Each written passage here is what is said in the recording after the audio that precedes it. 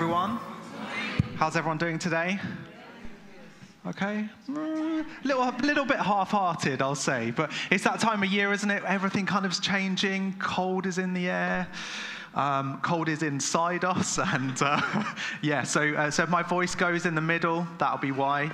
I wasn't sure whether to share this morning at all, and so I've kind of, but I'm going to. It's not quite in my notes, but I'm going to share. Just so we've been praying for something as a family for quite a long time, and we've been going through. There's some challenges that we've been facing as a family, been really hard, and there are moments where, I don't know if you ever find this where you feel like you just can't do it on your own. You're finding it really, really difficult. And that's why I love being part of a family, part of a community, because other people have been able to pray for us when we feel like we haven't been able to pray those prayers ourselves.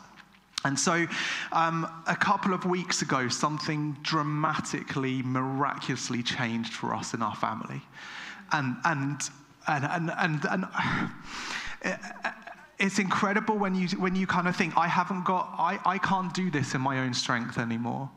And in fact, that's probably the first realization we need to come to. There's a lot that we can't do in our own strength.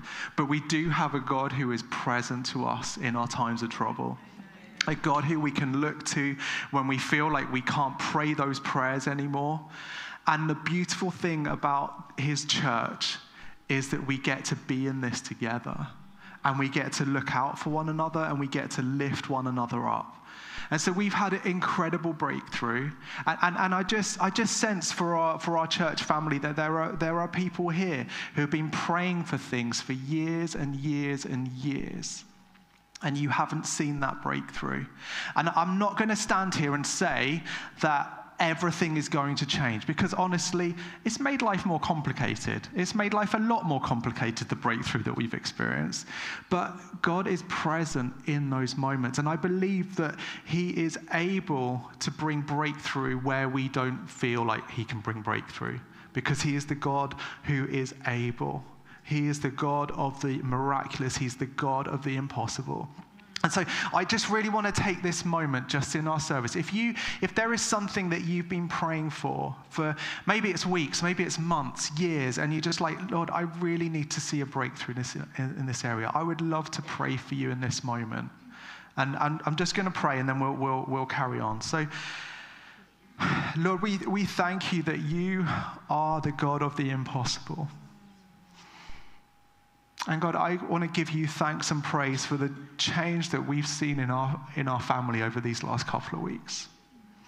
And Lord, I have faith now. Sometimes I don't have faith. I don't have a lot, but you say that faith as small as a mustard seed can move a mountain. And so I pray, Lord, for those of us that are hanging on to a dream, who are praying prayers that they feel are never going to get answered. Lord, I pray for significant change in our situations. Lord, we put our trust and our hope and our faith in you. In Jesus' name. Amen. Amen. Okay, so over these last few weeks, we've been thinking about leadership. And so I love the idea that every single one of us has an opportunity to influence others. And I think Andy said the other week that even the most introverted of us will likely influence over 10,000 people in our lifetime. That's quite remarkable, isn't it? All we need to be is to be one step ahead of someone else. And I believe that our world desperately needs people like you and I to step up as healthy leaders in the workplace, as school governors, as leaders of parent-teacher associations, creating safe spaces for our children. In the church, we need more leaders who will create welcoming environments for people to come into, for people to lead small groups, creating spaces where we can help one another grow as disciples. And so today we're wrapping up our series on leadership as we think about leading through serving, as we look at 1 Timothy chapter 5. So I'm going to pray for us, and then if you want to turn in your Bibles, that would be amazing. The words will come up behind us. But Lord, as we open up Scripture today, would you open our ears to hear your words to us? Help us to hear your voice today, Jesus. Amen. So we're going to read through 1 Timothy chapter 5. This is Paul in his inimitable style, going straight for it. So I'm just giving you a bit of a warning. So here we go. Do not rebuke an older man harshly, but exhort him as if he were your father. Treat younger men as brothers, older women as mothers, and younger women as sisters with absolute purity. Give proper recognition to those widows who are really in need. But if a widow has children or grandchildren, these should learn first of all to put their religion into practice by caring for their own family, and so repaying their parents and grandparents, for this is pleasing to God. The widow who is really in need and left all alone puts her hope in God and continues night and day to pray and to ask God for help. But the widow who lives for pleasure is dead even while she lives. Give the people these instructions too, so that no one may be open to blame. If anyone does not provide for his relatives, and especially for his immediate family, he has denied the faith and is worse than an unbeliever.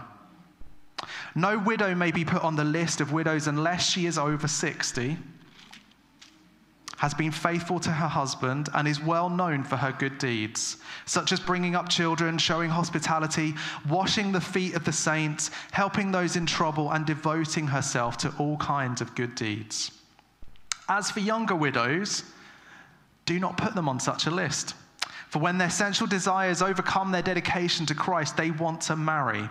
Thus they bring judgment on themselves because they have broken their first pledge. Don't worry, we'll talk about this in a minute. Besides, they get into the habit of being idle and going about from house to house. And not only do they become idlers, but also gossips and busybodies, saying things they ought not to. So I counsel younger widows to marry, to have children, to manage their homes, and to give the enemy no opportunity for slander. Some have, in fact, already turned away to follow Satan.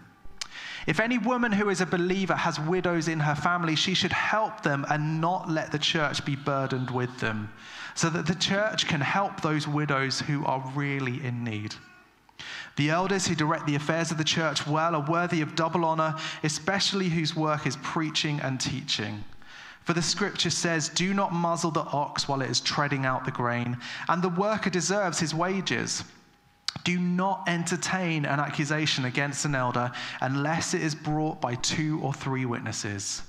Those who sin are to be rebuked publicly so that the others may take warning. I charge you in the sight of God and Christ Jesus and the elect angels to keep these instructions without partiality and to do nothing out of favoritism. Do not be hasty in the laying on of hands, and do not share in the sins of others. Keep yourself pure. Stop drinking only water and use a little wine because of your stomach and your frequent illnesses. The sins of some men are obvious, reaching the place of judgment ahead of them. The sins of others trail behind them. In the same way, good deeds are obvious, and even those that are not cannot be hidden. Wow. Sadly, I don't have all day to kind of unpack everything here.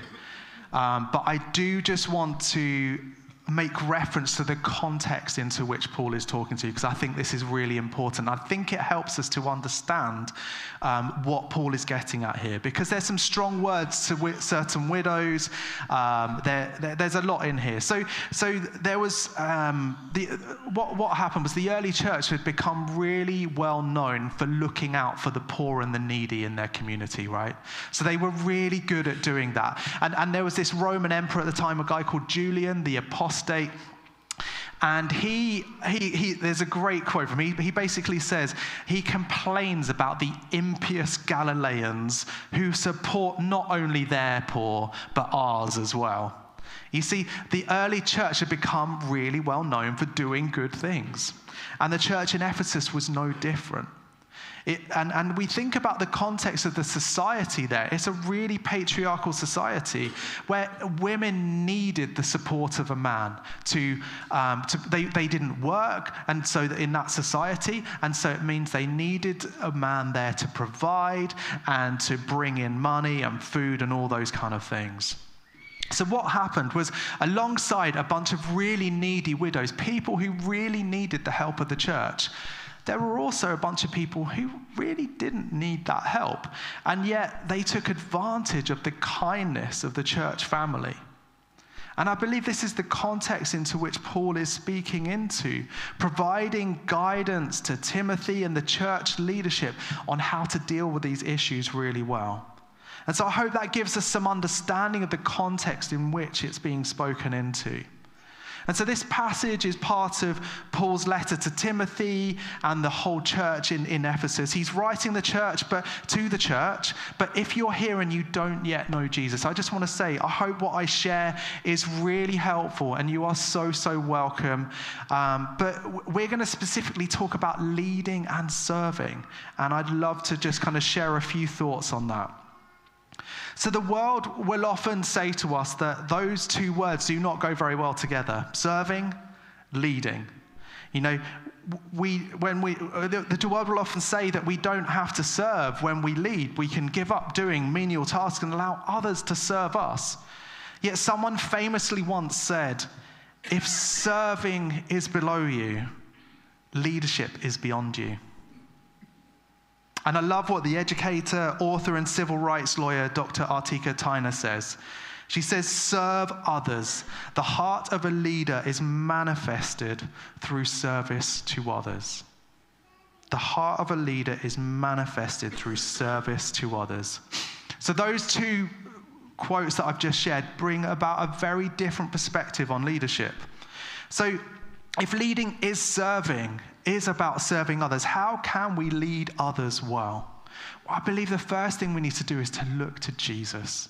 And that might seem obvious, but Paul writes towards this as well. But it's just 2,000 years ago, the Jewish people, if you can think, a few years before the early church, before Jesus had arrived, they were waiting for a Messiah to come and to save them. And they expected a triumphant king. You know, they had the Romans ruling there, and they wanted some kind of king who would overthrow the rule of the Romans. What they got was a baby born into a manger, a man who grew up to say, blessed are the peacemakers, and who ended up giving his life as a sacrifice for us all.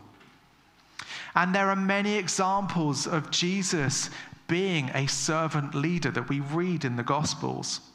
And probably my favorite and a really beautiful example of this is where Jesus washes the feet of his disciples.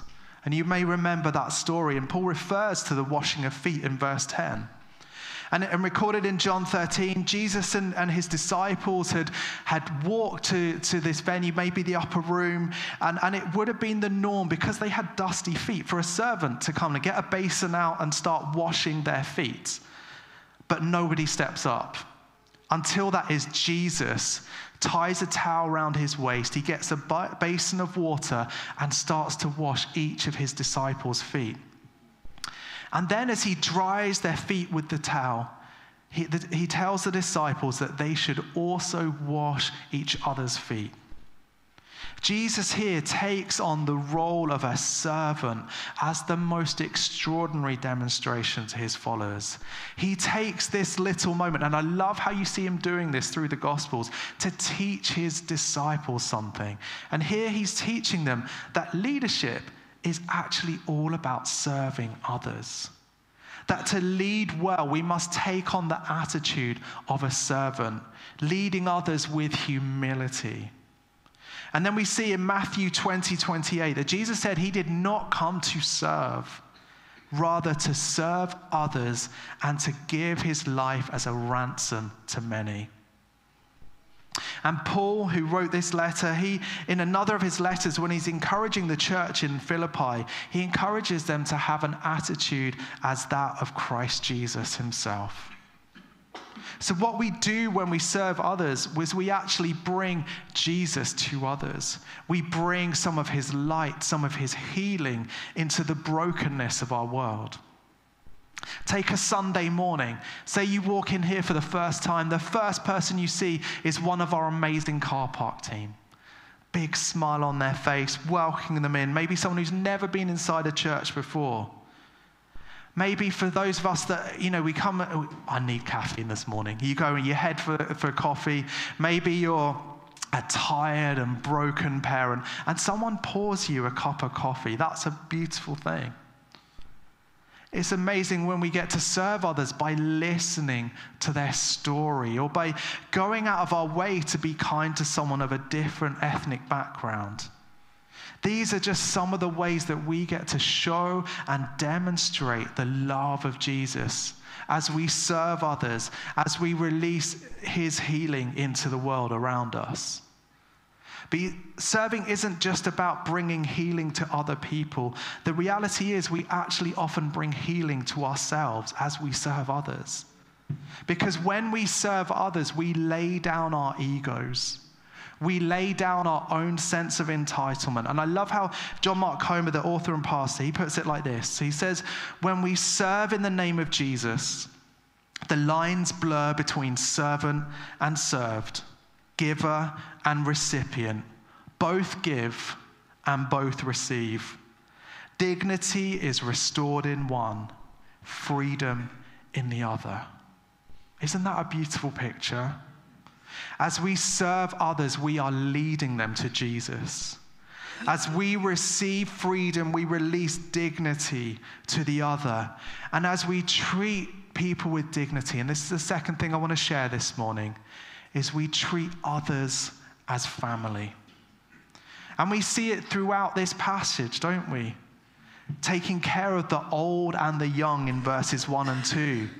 Treating younger men like brothers, treating younger women as sisters with absolute purity in verse 2. Taking care of the needy in verses 3 and 4. Looking after our extended family in verses 7 to 8. Taking care of leaders in 17 to 18. And then Paul even advocates a little bit of self-care for Timothy in verse 23, encouraging the use of a little wine. Now, we need to take that how we need to take it. For some of us, that's helpful. Others of us, that's really not helpful. So I want to let you work that out, whether that's a good thing for you or not. Have a chat with me afterwards if you need to. But when we show kindness towards those who are struggling, when we treat another person with respect and love, dignity, fairness, we express some of the servant heart of Jesus. And yet, I don't know if you noticed this, but if we look out in the world around us, isn't the world so obsessed by individualism? You do you, I'll do me. Take what you can, take what you need, what you want from the world. Now, if we're honest, if we're really honest with ourselves, I think that most of us, at least to some degree, live with that same intrinsic belief that our needs are greater than our neighbors. And I'll demonstrate a couple of examples of this, and you might think, that's not me. Perhaps you kind of think, hey, I'm in a bigger rush than you, so I'm just going to push my car out a little bit further ahead of yours at the junction because I need to get there quicker than you do. Thus saying we're more important. And this might be a little bit controversial, but man, I can't get out to small group tonight. I can't get out to that prayer meeting because I've had a busy day. And when we do that, we forget that we are not there just to get something out of it. We actually have something to bring ourselves. We're there to bless and encourage others. We have a role to play. Or perhaps this other one, if you're just about to leave the house and you suddenly look out of the window and you notice that your neighbor has also left the house at the same time as you. And so, I haven't got time to talk to my neighbor today. I just need my own space. And so you delay it just a minute or so, just so you don't have to encounter your neighbor on the driveway. Has anyone experienced something like that? I see a few smiles around the room, so I'm not the only one. We intrinsically believe that our needs are sometimes greater than others. But the truth is, friends, that we need one another to follow Jesus well. Even the most introverted of us are created to be with others. And this is John Mark Comer again. He says, the radical individualism of Western culture is not only a mental health crisis and growing social catastrophe, It's a death blow to any kind of serious formation in Christ-like love, because it's in relationships that we are formed and forged. There's a lot in there, isn't there? But the way that society is going, it's messing with our mental health. It's a growing social catastrophe. But even more than that, for those of us that follow Jesus, it's actually ripping apart our own formation, our own spiritual formation. We are meant to be formed in Christ-like love, and we only do that properly within community. We only do that with the input of others. As we bless others, they bless us, and we bless one another and serve one another. So if we're doing life in Jesus without community, we are not doing it right. If we're not willing to give up one evening a week to pray or join a small group, we're saying, I can do fine on my own, thanks. Plus, I don't really have much to offer anyway, do I? If we're not stepping up to lead, perhaps, because we're too busy, we've missed the point, or we've prioritized the wrong things. Life has got too comfortable for many of us. We are designed to live in community. We're made to serve one another. We need one another to grow as disciples. I once heard this said, we generally sin alone, but we heal together. I'm going to repeat that because I think it's pretty powerful. We generally sin alone, but we heal together. We need others to help us heal. Or as the Alcoholics Anonymous say, they say, I get drunk, we stay sober. We need one another to do well in life. We desperately need each other. I love how the early church followed the lead of Jesus. They shared everything that they had. They gave generously to those in need. They took care of widows. In other words, they treated one another as family. So as Christians, we love God first. And second, we love one another. And we love others well by serving one another well. But where do we begin? Where do we start with that? And I believe it's really simple. We begin by serving where we are. So many of us will often throw obstacles in the way. It's like, oh, this isn't really my thing. You know, I'm built for bigger things than ushering someone into the car park or making a cup of tea for somebody at work. I'm too busy. Maybe my English is not good enough. I can't do that because my English is not good enough. And there are always people better than me. If I'd have followed along that line, I wouldn't be standing here today because there were always people better than us, okay?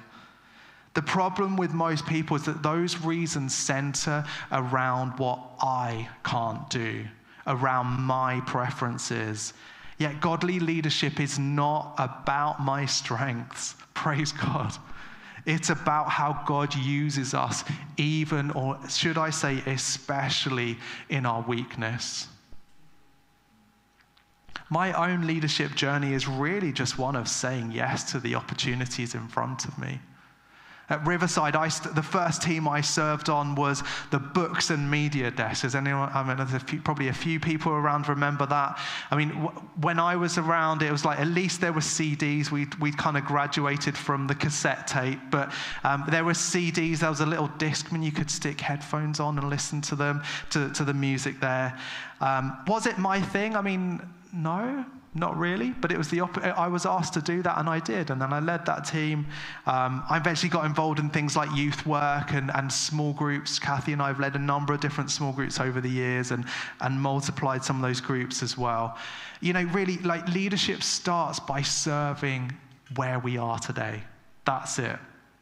And so one thing we often say at Riverside is that we never graduate from doing the jobs that no one else wants to do. You see, serving can often be seen as the place where you start out, but that isn't how it's like in the kingdom of Jesus. In my early days working, a 9-to-5 office job, I was on the lowest rung, and so there was an expectation that I would be the one to make everyone a coffee in the morning or in the afternoon, or whenever I need a drink, that was my job. Or I would take my lunch break, but only when it suited other people. And maybe in a church, there's an expectation that there are things that a pastor or leader shouldn't do. So I'll be honest with you, there are times when I might pick up some chairs, or I might, go and clean up some kind of mess in another room in the building. There are times when maybe I shouldn't do that, but there are times when actually I really should be doing that. That is part of serving, that's part of leading. And so we often say we never graduate from cleaning the toilets or from emptying the bins. Doing some of that yesterday. It's just like that's part of the life of a leader. That's part of how we serve one another well. And so in the church, we lead by doing the job sometimes that nobody else wants to do. And one more thing before we take some time to pray. I just want to say leadership is task over title. And we see this in verse 22. What I mean is that we must be willing to serve, even if we aren't given the title of leadership. Now, if you notice this, but the world craves titles. The world craves power. But Jesus looks at our hearts. Do you remember the story of Samuel anointing David in the Old Testament? Samuel was so looking at all David's brothers thinking, they're strong, they're handsome, they're like, this is the one, this is going to be the king. And God's like, no, not him. And they get down to the lowest brother, the one who's out in the fields tending the sheep. And God says, that's the one. I look at the heart, you're looking at the flesh, basically. But then David doesn't take on that role of leadership for many years. I think it's about 30 years until he becomes king.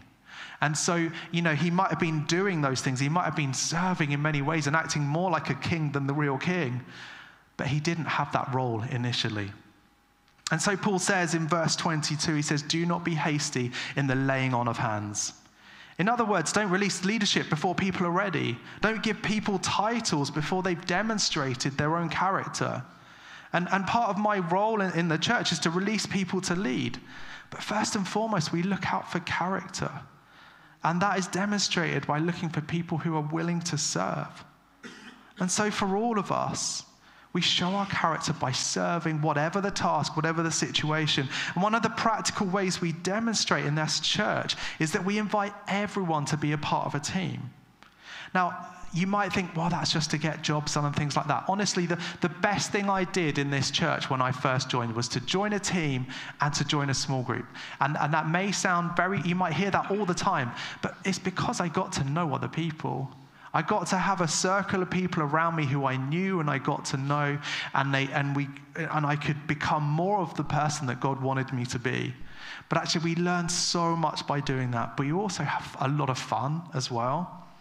It's the best way to get to know others and to build relationship with one another. And the way that it works in our church is that 3 weeks out of 4, other people serve us. And then 1 week a month, we get to serve others. That's a pretty good deal, right? And so we just want to invite you this morning, if you are not yet part of a team, to come and be a part of a team. And so we have some of these flyers out on the seats. It just says, join a Sunday team. And so if you're not, can you just wave those at me, just so I know? I'm pretty sure I've seen some around. Wonderful.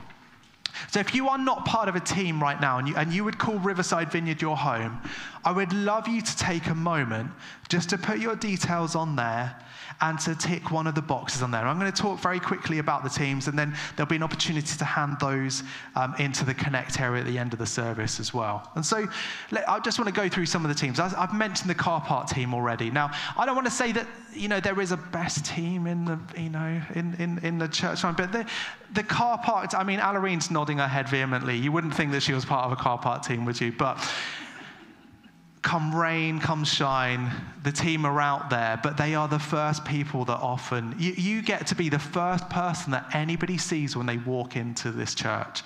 And that's a wonderful thing. So all we're asking for is someone who can smile, who can say, come in. We're not asking for technical car parking ability. We're just looking for someone who can smile and welcome really, really well. I wonder if you also, maybe you're I think we've got some pictures just to show some of these here. There you go. Maybe you're someone who just needs a bit of caffeine in the morning. Anyone need a bit of caffeine in the morning? Yeah, a few of us. You are not alone. So come and join the refreshments team and get to bless others with caffeine in the morning. That's a beautiful thing. Or be the most popular person in the building and be the one that provides the donuts. Okay? You get to be that. Maybe you're someone, just like maybe finances are a little bit tight. You're like, I really want to join the gym. I really want to join the gym, but I can't afford to do that. I've got a really good option for you. Come and join the venue team. You can lift some chairs around. You can come and be a part of that. You get to maybe move a few tables. It is a great bit of exercise once a month. If you want to, you can join more than that. But, there's some great ways that we can serve others in really practical ways. Maybe you have kids in Young Vineyard, or you're someone who just loves serving kids. We're looking for team to serve, especially in our additional needs team right now. And so, there are so many kids struggling with additional needs, and we'd love to really just bless families. It is the most incredible thing when we get, for those that need that little bit of respite on a Sunday, to have a team that can look after them. That is a beautiful thing. And if you can come and help with that. Kim, I don't want to embarrass you, but Kim, could you just wait? Because Kim's just over there. Go and chat to Kim if that kind of speaks to you right now. And we're also looking for a team for our 1s to 3s as well. And so the sweetest age, they are very sweet at that age, and so they don't answer back at that age, so it's really good fun. You can come and be a part of that, or maybe some of them, but you can come and be there's definitely some shaking of heads there, but come and be a part of that as well. And we also need youth, particularly at 11:15. We've got so many youth around at the moment, we need to multiply again. And so we'd love to be able to create more space for our youth as well. If you're into tech, sound, video, media, worship, musicians, we'd love some people that if you can play the drums, play a bit of bass, play some keyboard, something like that, we'd love you to come and be a part of that. And the final thing is, can you cook? So if you're someone that can cook, it's like, hey, I'd love to be able to cook for a few people. Come and, write something on your card as well and just say, I can cook. Isn't that a kid's TV show or something? I just went back to something from about 10 years ago. Why don't we, if you can just take a minute just to kind of fill that out where you are, you can take that to the Connect area later. We also have a couple of people around, so Emilio's around if you want to chat about team. Amelia in the check shirt, we're matching today, so Emilio's got a better check shirt than I have, so go and chat to Emilio at the back there, and we'd love to help you find a team that works for you. So as I come into land, I just want to bring us back to the words that I shared earlier. This is what John Mark Comer said. He said, when we serve in the name of Jesus, the lines blur between servant and served, giver and recipient. Both give and both receive.